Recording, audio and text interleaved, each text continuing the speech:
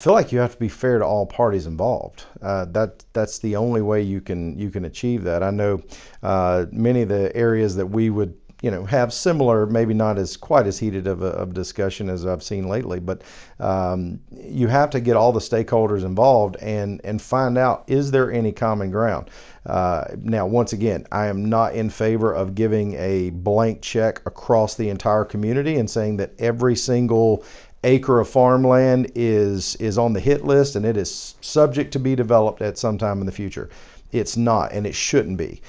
We have to be strategic about where we place development, and we also have to be strategic about what we allow, right? I think that some of the neighboring areas that have a very large basically agricultural basis, I don't think, obviously you're not going to put something that doesn't fit the master plan, or you should, the comprehensive plan.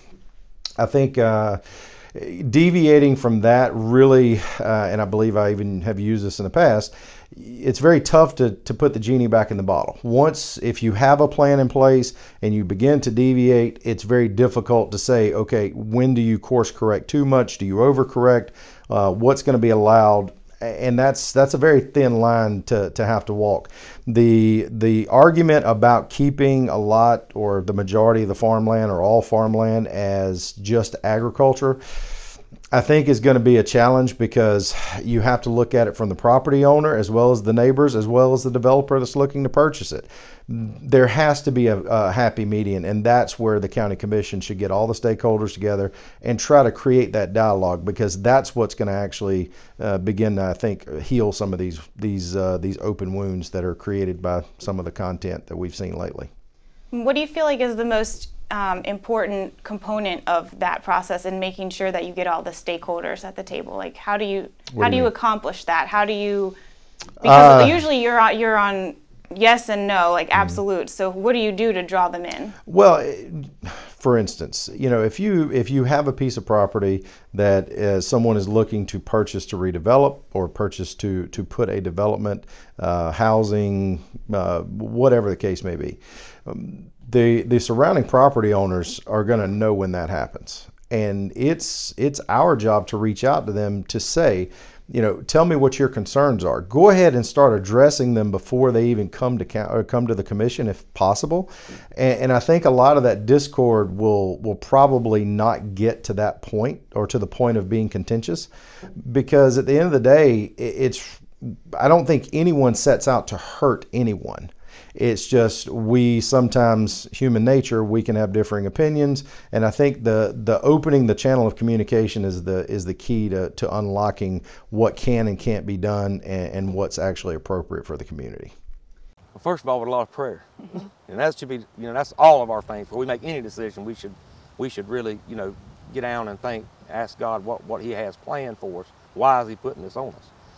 Second of all, really and truly, it's really needs to be, you need to get out. We need to get out, and where this planning and zoning problems are at, we need to get there. We need to go talk to people around it.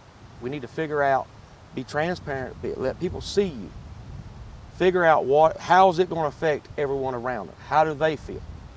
And just being the voice for the people where it involves the people. We're trying to make a job harder than what it is.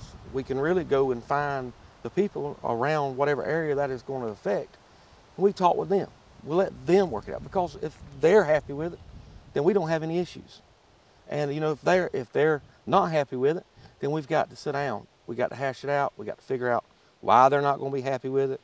What do they think's going on? Because a lot of things they're not happy with it's just really misleading. They get misleading information. They get all these other things, what's going to happen, and none of that ever really pans out. So, really just getting out in the community, finding out where these problems are taking place at, and get around, get ahead of it. Talk to everybody about it before it comes to the board, and you don't want to hurt people's feelings, and you get it handled before then.